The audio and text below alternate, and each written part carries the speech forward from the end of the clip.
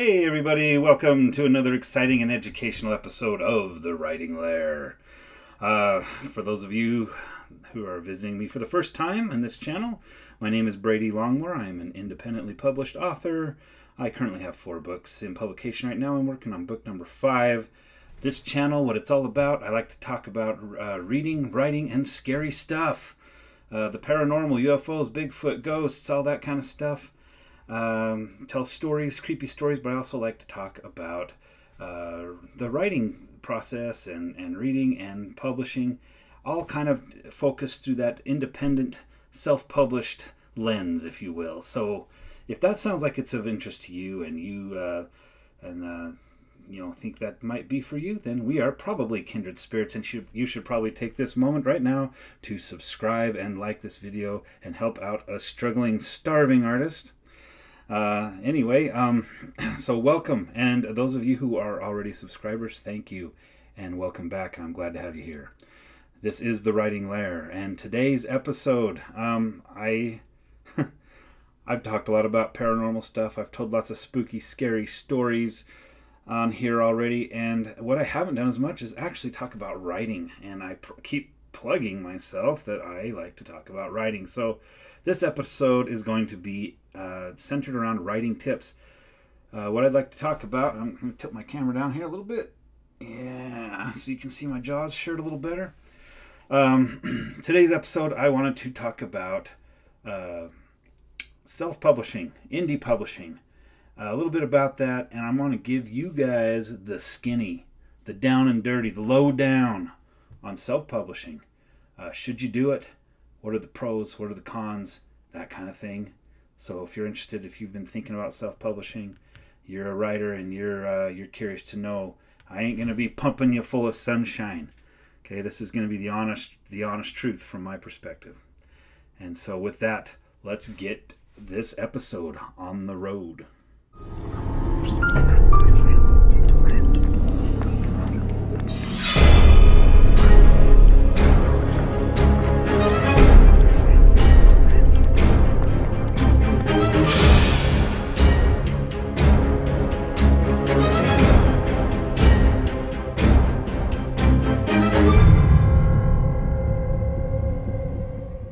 Again, welcome, and for those of you who are into writing and are interested in the publication, self-publishing and stuff like that, I invite you to just hang on here and listen to what I have to say.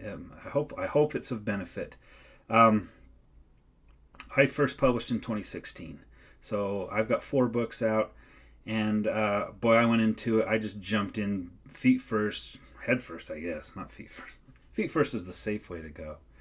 Head first into murky waters that I had no idea what I was getting myself into, and since then I feel like I've kind of bushwhacked my way in through the self-publishing world a little bit, and I'd like to just offer you my perspective on it, and maybe some of you can take what I have to say to heart. This is kind of advice, so this is not instructions. This isn't a how to self-publish. This is a why to self-publish, and possibly a why not to self-publish. I got into it.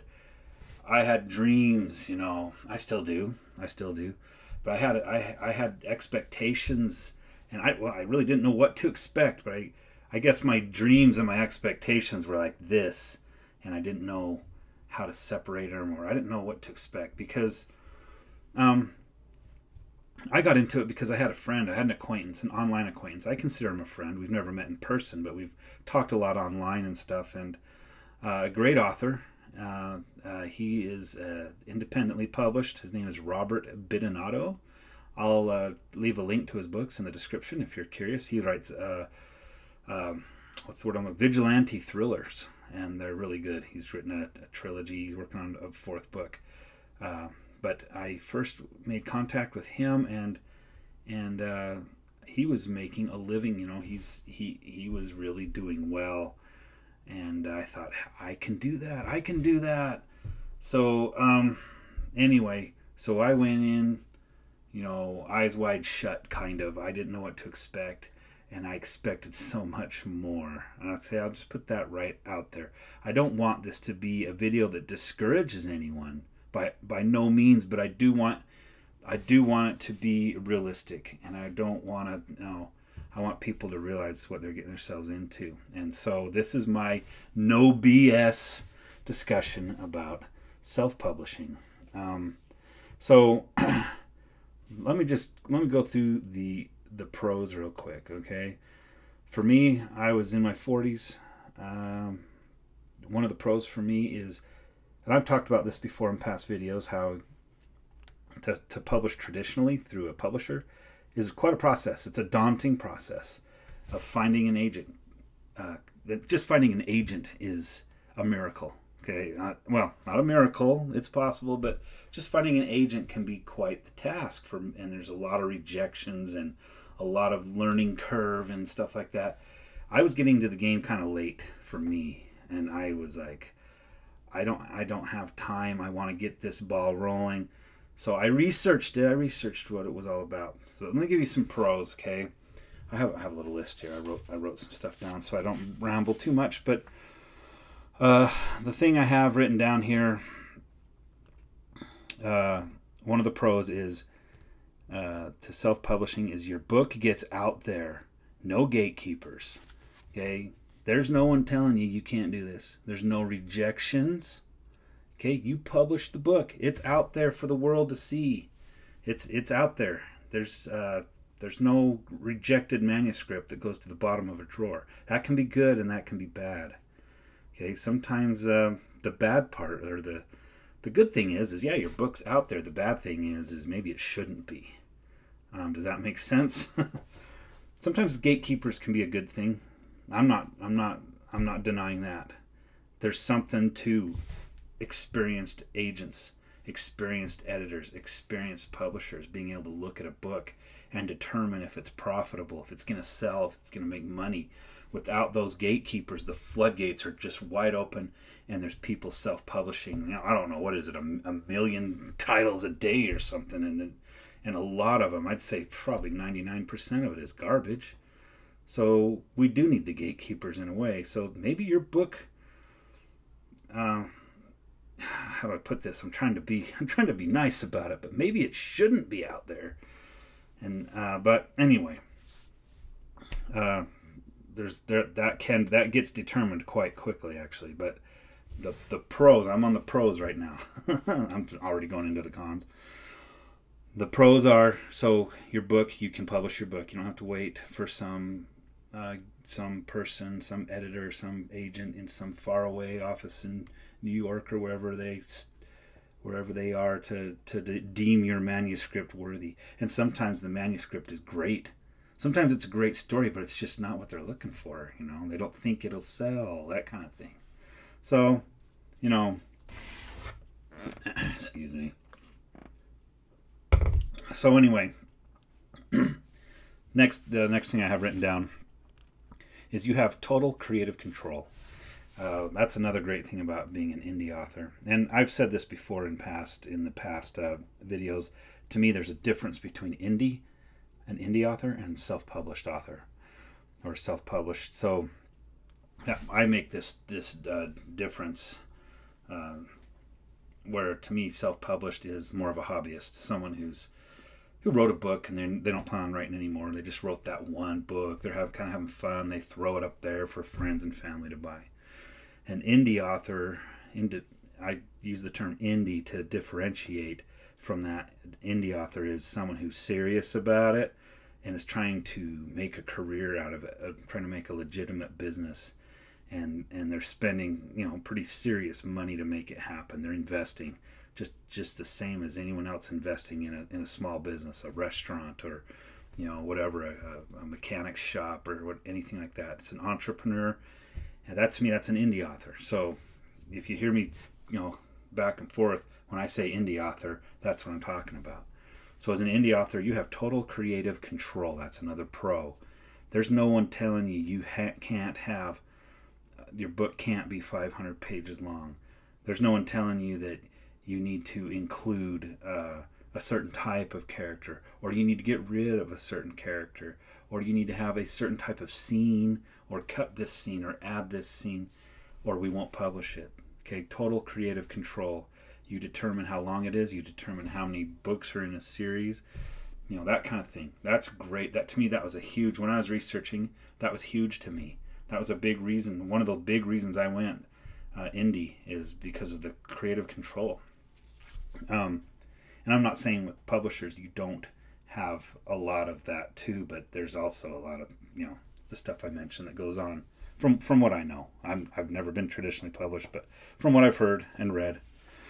Another pro is actually you have a potential for more royalties. Now, let's just cut out the big authors, the Stephen Kings, you know, those guys are untouchable. They're like gods. And, you know, the Twilight and the Hunger Games and stuff like that. But mid-list, so think of your mid-list authors out there as an indie author publishing through Amazon or Apple or all these other, there's different ones besides Amazon, believe it or not. Kobo is another one.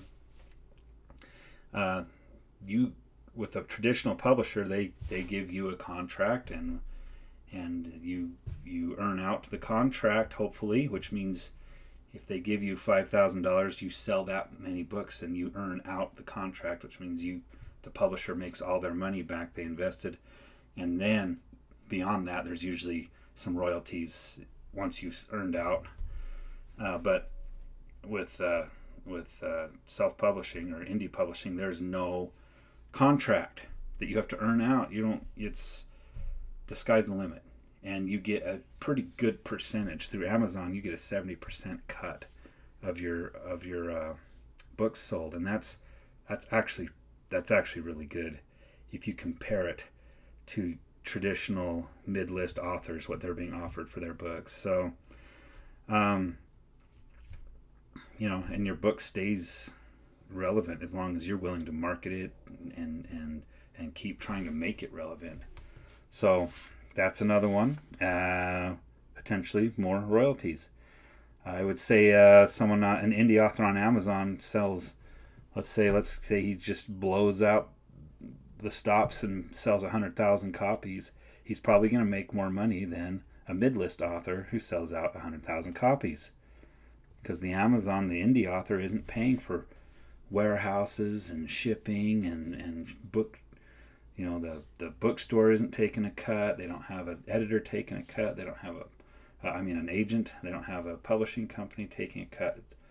You know, so, and I could be wrong on some of this. This is my understanding. Okay, this is my perspective.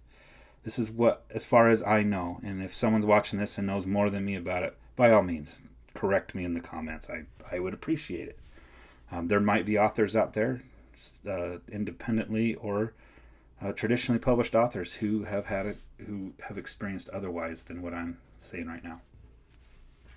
Okay, one other thing I like about being indie published is you set the price and you set your own deadlines. You're your own boss. Okay, I really like that. I like to be able to work at my own pace, and of course I try to work as fast as I can. I want, for the sake of my fans and for the sake of my business. It's good for business to be pumping out regularly, which means like once a year if you can. I had to cut because I was coughing there for a second. I got watery eyes. You might I got something in my throat. Anyway, you set the price and you set the deadlines. You're working at your own pace, and it's your business. It's your company, and you're running it. You want to run a sale? Run a sale. You want to charge $10 a copy for a Kindle? Charge $10 a copy. If it works, it works. So I think that's great. I've mentioned this before in another video. You know, I had a traditionally published friend who his sales on his book are stagnant because the publisher sets the price, and he's not selling hardly any copies. And then here's my little ebook. His ebook costs as much as his paperback, and I don't know why traditionally published companies do that. It drives me crazy. But sure, it works for Stephen King, you know. Sure, it works for people like that, but for a mid-list, first-time author out there trying to make his name, not that many people are going to come by and pay $10 for a Kindle, for a digital copy, when there's a lot of good books out there for $2.99, $3.99. So I just ran a big sale a week ago, and I was in the top 3,000 because I was selling my first book in my series, for 99 cents. I was in the top 3,000 of all books sold by all authors on Amazon. It didn't last very long, but it was really cool there for a minute. So, I mean, I was making sales. But if I was traditionally published, that wouldn't have happened.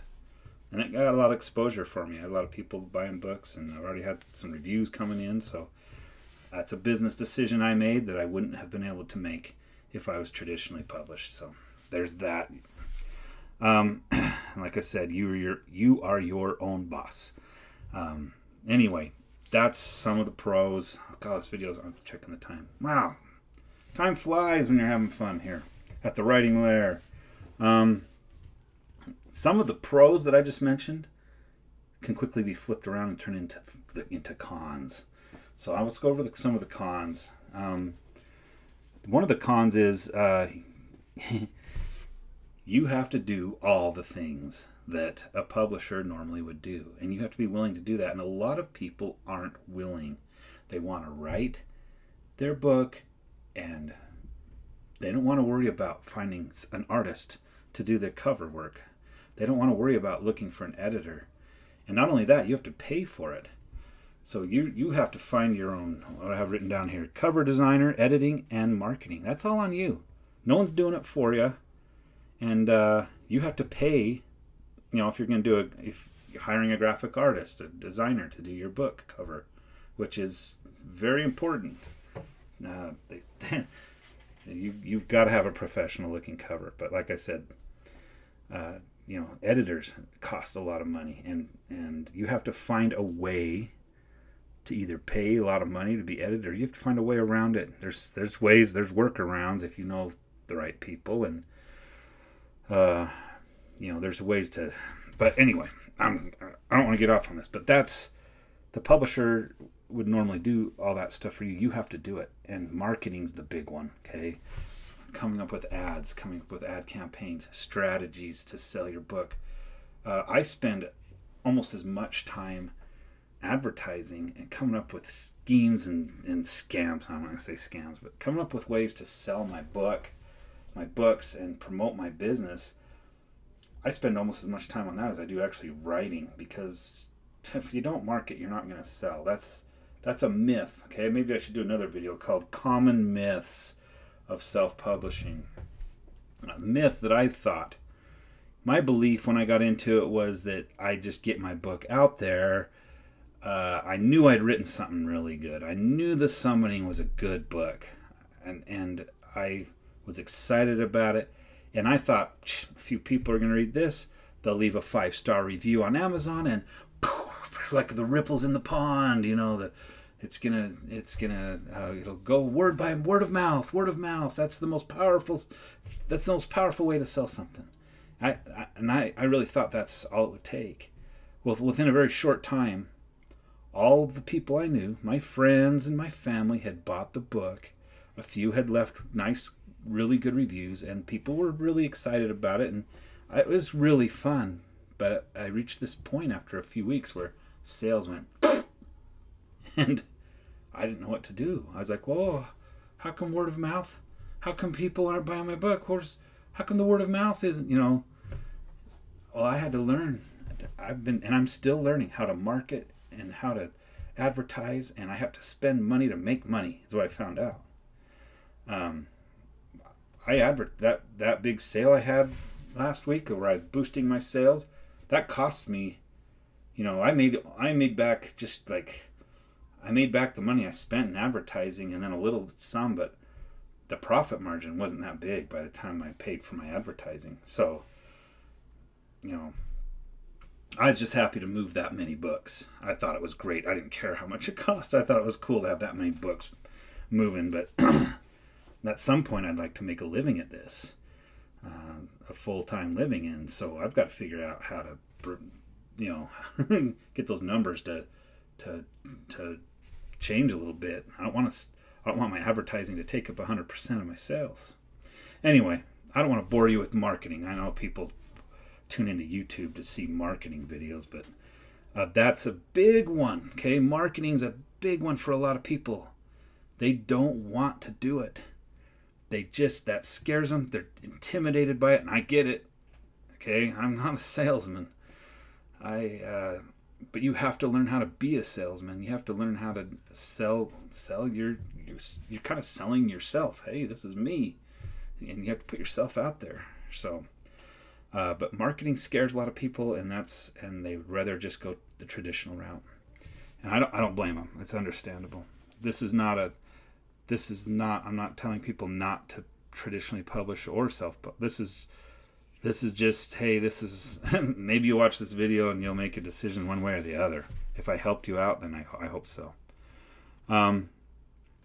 Another con is you're up against a stigma. I once had a friend come up to me. I had published my first novel. He had seen it on Facebook or whatever. He's a personal friend, and he didn't mean any harm by it. I think he was kind of kidding. But he said, "So you self-published?" And I was like, yeah. And he just goes, "Why? Because you couldn't get published for real?" And, I kind of laughed. Ha, ha, ha, you're hilarious. But there's truth. That's real. He said it because that's what he's really thinking, right? People are going to think that you self-published because you don't have what it takes to get traditionally published, and you have to overcome that stigma. I'm not here to tell you how to. I'm still trying to overcome that stigma. I think that's it's a legitimate stigma. Okay, I understand. I'm still prejudiced. I see self-published books. I'm an indie author, and I see other indie books, and I still approach with caution because I know what could be out there. But luckily Amazon has its review system, and you can generally tell. You can look at the reviews, and if the reviews look good, the cover's good, you go to the page, you read the synopsis, that sounds interesting, it seems written well, it's got your interest. You look at the reviews, it's got 3.5 to 4 or 5 star rating out of several stars. Now you're really interested, and you're just about ready to buy. Well, you can download the first 10% for free and read it. And if you like what you've read, that's usually at least a full chapter, then buy it. So there's ways around the stigma.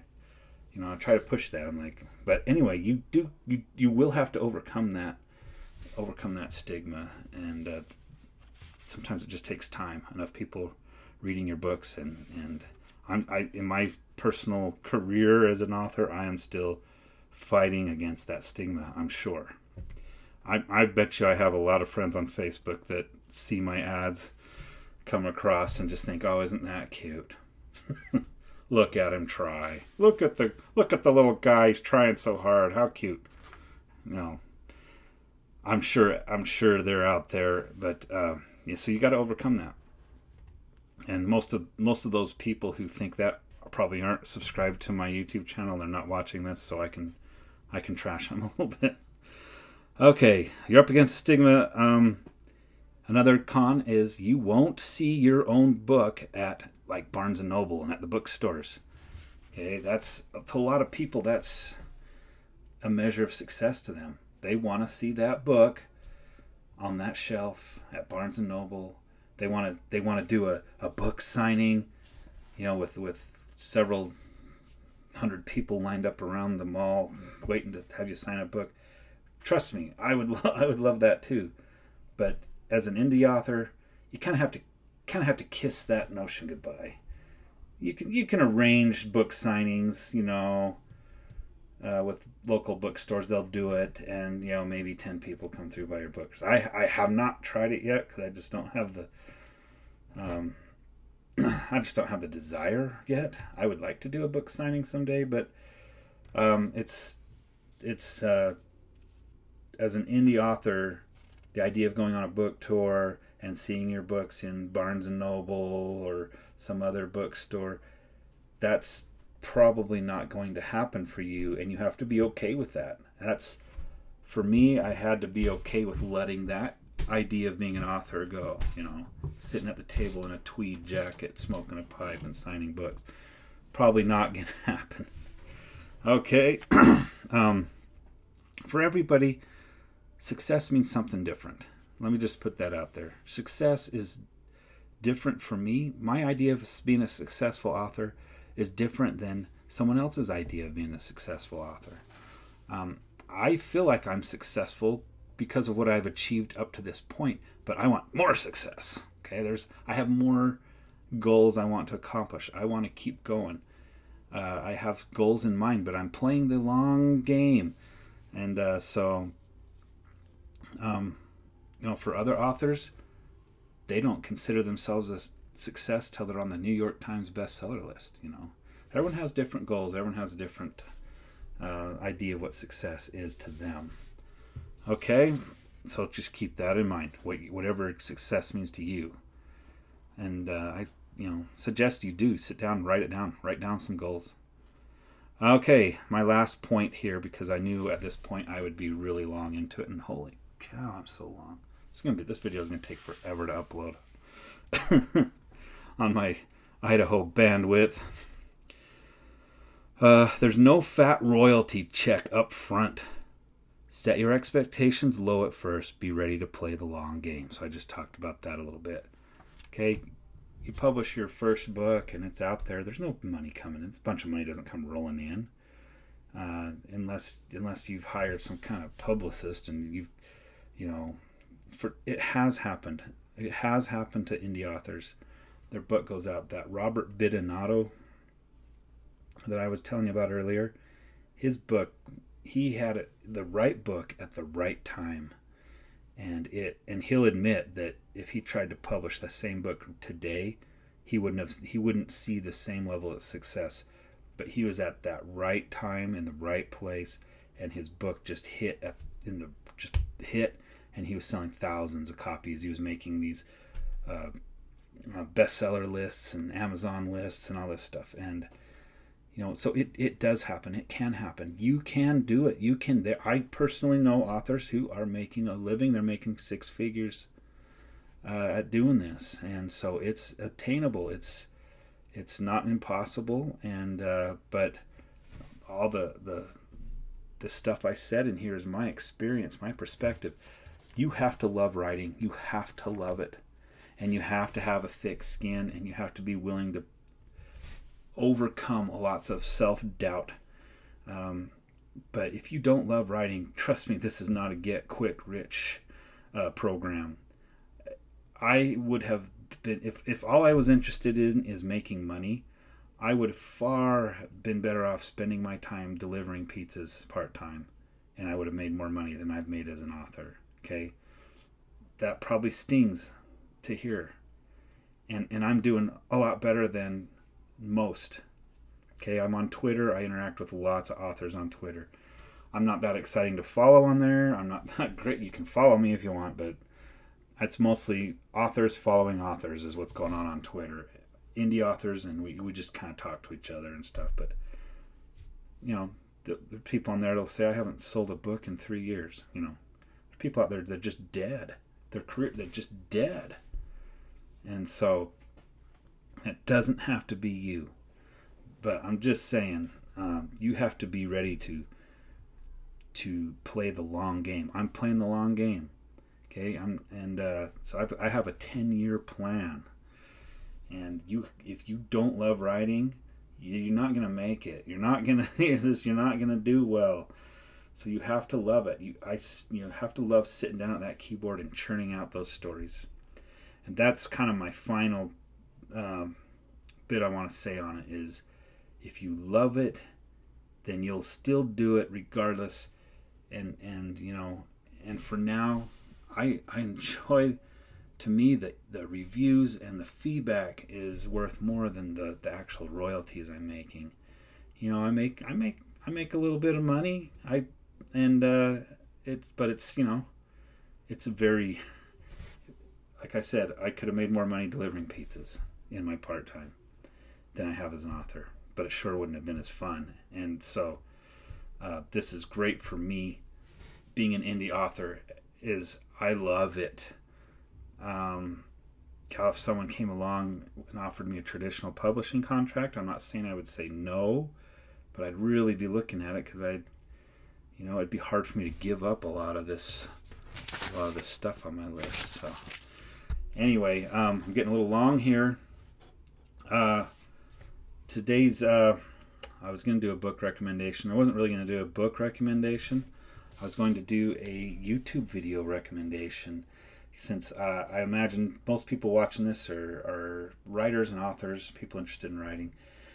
So if you're a writer, and you, especially science fiction and fantasy, I want you to head on over to, and I will link, I'll have to find the link, I'll put it in the description, but there is a great lecture series by Brandon Sanderson. If you haven't heard of who Brandon Sanderson is, and you're writing science fiction fantasy, then I don't know where you've been living. But Brandon Sanderson's one of the top fantasy sci-fi authors in the world right now.